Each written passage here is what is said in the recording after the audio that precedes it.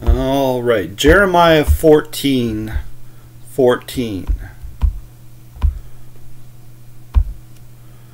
Then the Lord said unto me, the prophets prophesy lies in my name.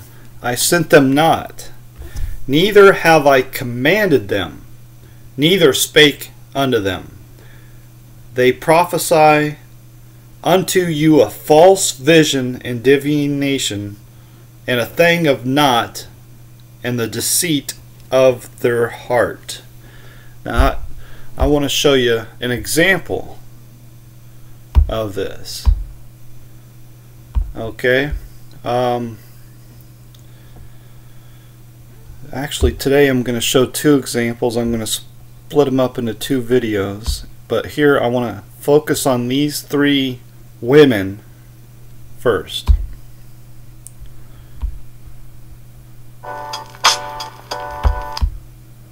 In Jesus' name we pray. Amen. Amen. So we're going to talk about the marriage supper of the Lamb and the 10 virgins today. We're going to start. The marriage supper of the Lamb and the 10 virgins. It's going to be Matthew chapter 25 verses 1 through 13. Matthew 25, 1 through 13. Alright. And this will be talking, excuse me, about the 10 virgins. So, oops. Right there. We'll go ahead and read that and then we'll talk about it. Alright, Then so shall the kingdom of heaven be likened unto... let me read it. Because I don't know if the audio is very good, but nevertheless. Matthew 25. Then shall the kingdom of heaven be likened unto 10 virgins, which took their lamps and went forth to meet the bridegroom. And 5 of them were wise, and 5 were foolish. Now I guess before we go further, let me make this easy for you to see. The 10 people, or the 10 virgins, represent all people. 5 of them that are wise represent the saved, those that believe in the Lord Jesus Christ, and the 5 that are foolish are the unsaved. They do not believe in the Lord Jesus Christ. It's that simple. You think about the judgment of God. What is the judgment of God? It's, are you saved or are you not saved? And when the Lord comes in the clouds of heaven, it's time, the end of time, and that judgment is made, and that's the cutoff day. And if you are not saved, you are cast in the fire and into the lake of fire, and there are no more opportunities to be saved. It's that simple. That's the judgment of God. It's not God sitting there and counting up all your sins and determining, well, that's too many sins, you're going to hell. That's not it at all. It's, are you saved or are you not saved? And so we can apply this to this parable of the 10 virgins. The wise are the saved, and the foolish are the unsaved. And think about this here. The law of the Lord is perfect, converting the soul. The testimony of the Lord is sure, making wise the simple. The simple would mean, I relate it to a dummy like me. Right? So I'm big time dummy, but I can be wise by the Scripture. The Scripture makes me wise. See, imagine somebody dumb like me and then also not believing in the Scripture. That would be extra dumb. Alright, so anyways, Matthew 25, 5 of them were wise, 5 were foolish. They that were foolish took their lamps and took no oil with them. That means they did not have the Spirit of God. They were not born of God. The oil represents the Spirit of God. But the wise took oil in their vessels with their lamps. The wise are born of the Spirit of God. While the bridegroom tarried, they all slumbered and slept. And at midnight there was a cry made, Behold, the bridegroom cometh. Go ye out to meet him. This is representative of the Lord coming in the clouds of heaven. Then all those virgins arose and trimmed their lamps. And the foolish said unto the wise, Give us of your oil, for our lamps are gone out. See, the foolish that have the oil are saved. I'm sorry, excuse me, I'm sorry about that. The foolish had no oil. They're not saved. The wise, they have the oil, they are saved. Give us your oil. And the foolish are asking the wise, hey, help us out here. But the wise answered, saying, Not so, lest there be not enough for us and you. But go ye rather to them that sell, and buy for yourselves.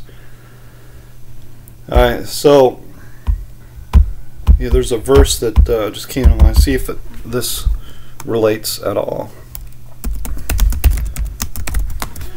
Oh, let's see if I can find it first here. Buy the truth and sell it not. Also wisdom and instruction and understanding. Not sure if it applies or not. It just came into my head. Now, but go ye rather to them that sell, and buy for yourselves. And while they went to buy, the bridegroom came, and they that were ready went in with him to the marriage, and the door was shut. And that means it was too late at that time, because the bridegroom was coming. That represents the Lord Jesus Christ coming in the clouds of heaven. Alright? And at that point it's too late. Either you're saved or not saved. It's the judgment of God. Alright? And afterward came also the other virgins, saying, Lord, Lord, open to us. But he answered and said, Verily I say unto you, I know you not. Watch, therefore, for ye know neither the day nor the hour wherein the Son of Man comes. Alright, so you could look at this a couple of ways, couldn't you? You don't know the day or the hour when the Son of Man comes.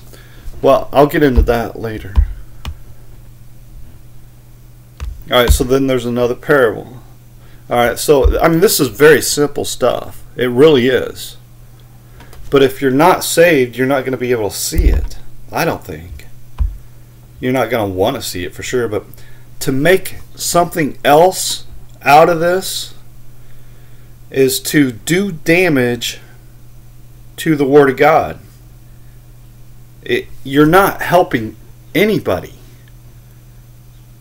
to explain this any other way. There is no other way to explain this. This is the parable. The wise are the saved. The foolish are the unsaved. There is no other way.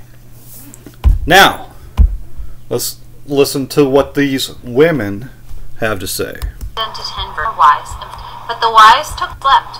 And at midnight, bridegroom cometh. Go ye out. Foolish said unto the wise, Give not so, let's sell, and buy. Ready went in with him. Afterward came and shut the door. And the door was shut. Afterward came also the other virgins, saying, Lord, know you not. Watch therefore, for ye know neither the day nor the hour wherein the Son of Man cometh. Okay, so to better understand the ceremony of the marriage supper of the Lamb, the 10 virgins were brought into the millennial reign of Christ in their mortal bodies.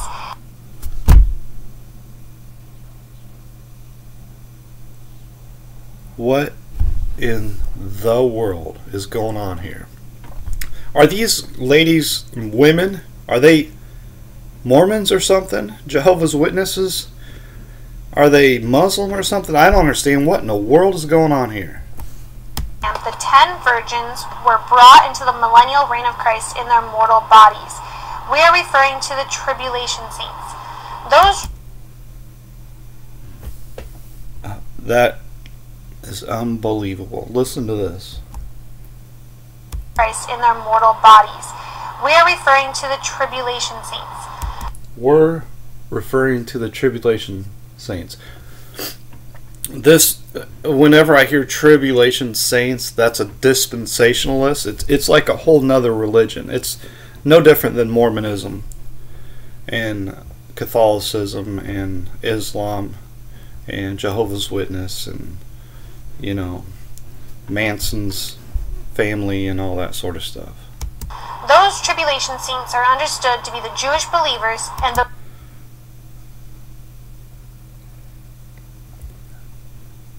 those Gentiles that were saved during the tribulation. Let's not confuse the nation of Israel or the Jewish believers as Old Testament saints. Old Testament saints lived in the Old Testament times and were not part of the tribulation. We understand Testament. Alright, so she is saying that Christ rejecting Jews are the saints of God. They're saints. They're saints. People that reject Jesus Christ are saints. Now, if I take a step back and I see somebody saying that, I'm thinking that's the devil talking. People that reject the Lord Jesus Christ are saints, according to you, the devil. I mean, really, how else can I look at that? Understood to be the Jewish believers and those Gentiles that were saved during the tribulation. Let's not confuse the nation of Israel or the Jewish believers as Old Testament. Well, I'm telling you, this is absolutely confusing. The nation of Israel, we are the nation of Israel. We Christians today are the nation of Israel. So when we read in the Old Testament and we're reading about the nation of Israel, or when we're reading about the children of God, we're reading about our people. We are the nation of God. There should be no confusion about it. None whatsoever. Alright, I mean, to suggest we're not is ridiculous. And then to go one step further and to say, those people today that reject the Lord Jesus Christ, they're the people that reject Jesus are the saints.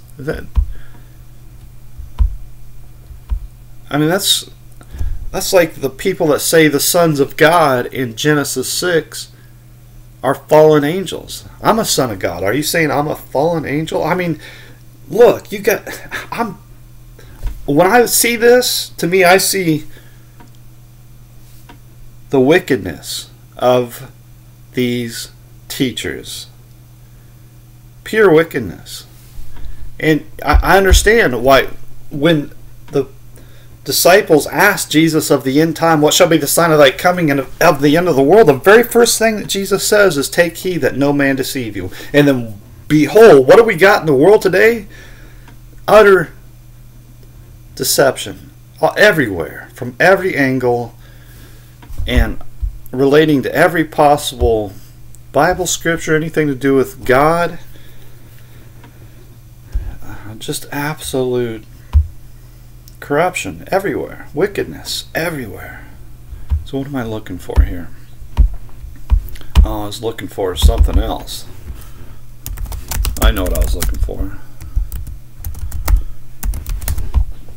Alright, so I mean, how do you look at this verse here and say that we Christians are not the holy nation of God?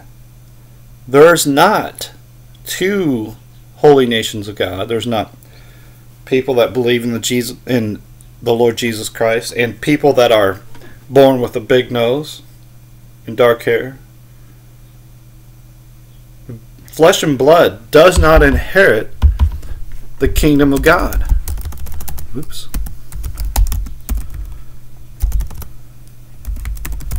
Now,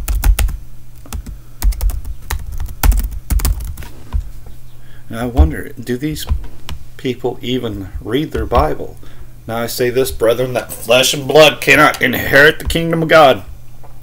And so, what are you guys teaching here? And what are they reading from a piece of paper? To me, it looks like they're reading from like a script or from what somebody else has told them to believe. That does not look like the Bible to me.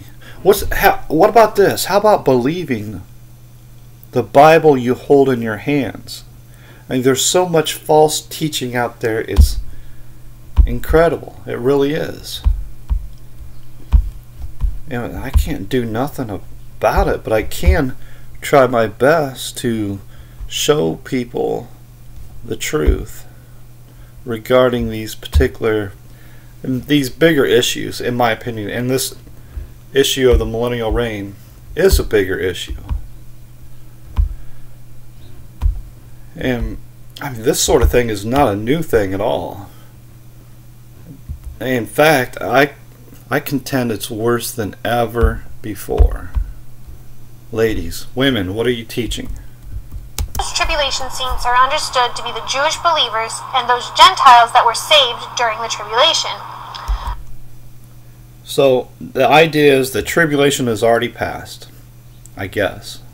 Let's not confuse the nation of Israel or the Jewish believers as Old Testament saints. Old Testament saints lived in the Old Testament times and were not part of the tribulation. We understand that? I don't understand it. There is no indication that the tribulation saints, including the Old Testament saints, ever received an immortal or glorified body.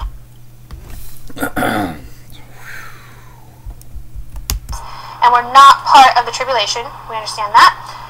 There is no indication that the tribulation saints, including the Old Testament saints, ever received an immortal or glorified body. Right. That happens when Jesus comes in the clouds of heaven. Which may be why some of the virgins still struggled with laziness or procrastination.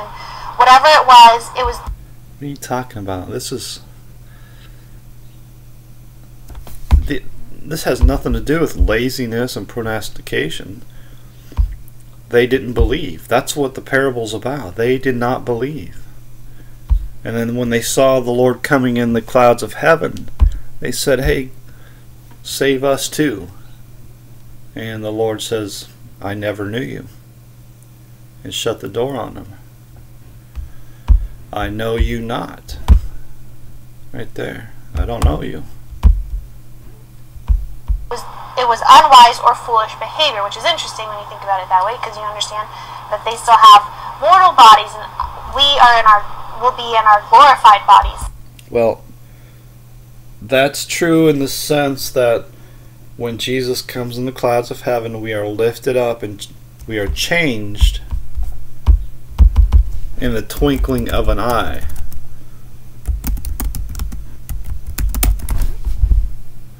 This is in a moment. This is not a period of time. It's in a moment, in the twinkling of an eye, at the last trump, for the trumpet shall sound, and the dead shall be raised incorruptible, and we shall be changed. At this point. And so, it was a weakness or a... So when that happens, it's too late for the unsaved. There's no, "Oh, you want to be saved too?" No, it's too late. The door's shut. Flaw in their lack of preparation.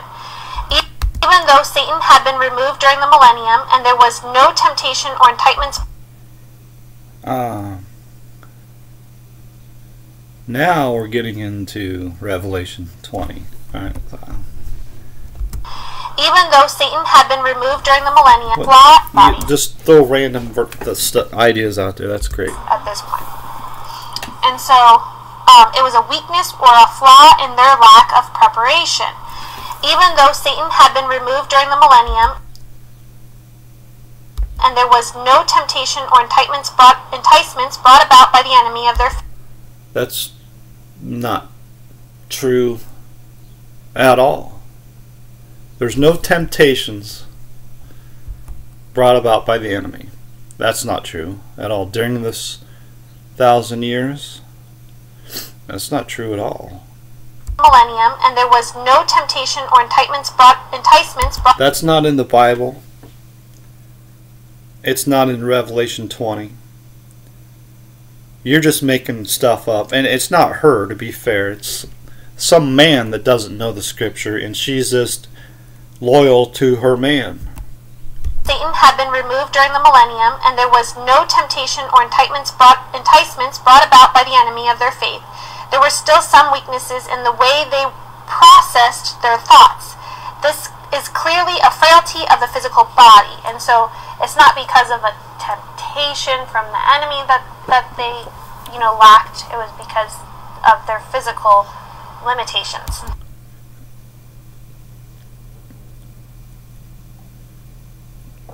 So, they, tell me if I'm getting this right, they were not saved, not because they were tempted by the enemy and rejected the Lord Jesus Christ. They were not saved because of physical limitations. What, they didn't have a big nose and dark hair? Is that what you're teaching? They, lacked. It was because of their physical limitations. This is insanity. Isn't that what she's saying? People are not saved because of physical limitations, implying that people that are saved have those physical qualities needed to be saved.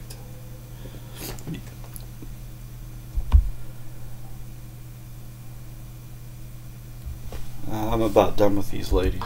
So the 5 slumbered as they all did, but they should have been in search of more oil for their lamps.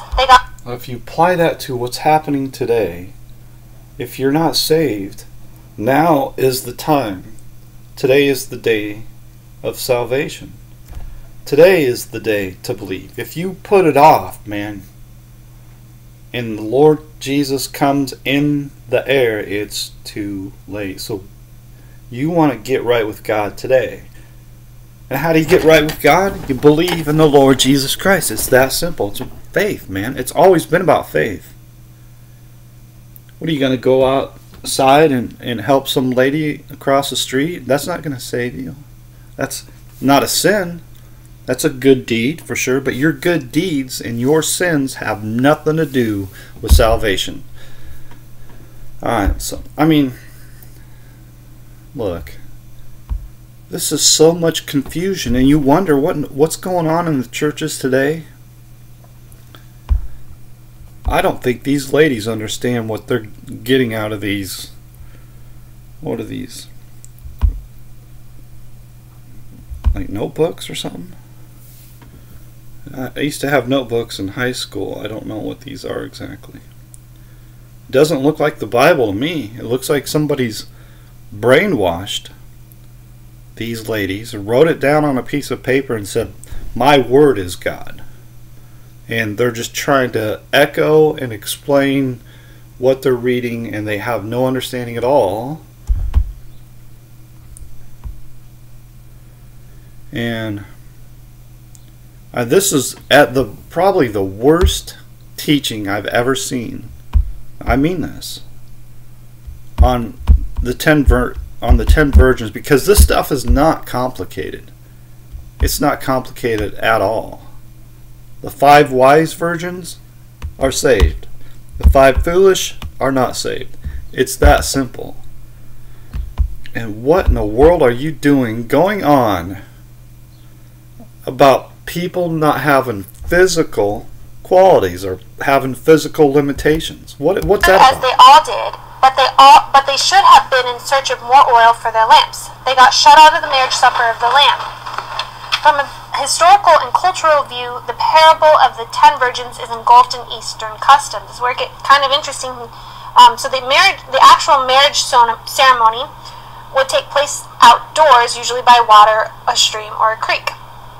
Then the bride's friends or family would escort her to her father's house or some other relative's house where preparations were being made for another ceremony called the marriage supper. So they were married, and then they would have another ceremony. The bridegroom would stay behind and come a little later at an unannounced time. It's interesting, isn't it? Like, we have our reception right after the wedding. The bride and groom enter together. In this case, the bride would come later. The 10 virgins were friends and perhaps relatives If I'm going to be fair, that is interesting. The old custom, she claims, is that the bridegroom will come at a time when nobody would know. That's an interesting thought or an idea, for sure. The relatives of the bridegroom. The bridegroom, according to their customs, was a newly married man. As custom went, the virgins would take up lamps that resembled something like torches. Some of them were hollowed out to contain oil and needed to be trimmed. They would go out to wait. All right, so that's all very interesting. Particular people that were, the customs of the marriage and all this and all that. That's great. That is interesting stuff. But what good is all that knowledge going to do you if you don't understand this very simple parable that the 5 wise virgins are saved, the 5 foolish virgins were not saved? What good does it do you to know the whole history of the marriage supper if you don't know this simple parable? Really, it does you no good at all. And I'm going to end it there. I can't hear these ladies very well anyways, and if they get that wrong,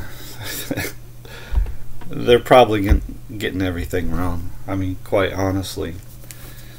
You got to get it all right. You got to get it all right. All right?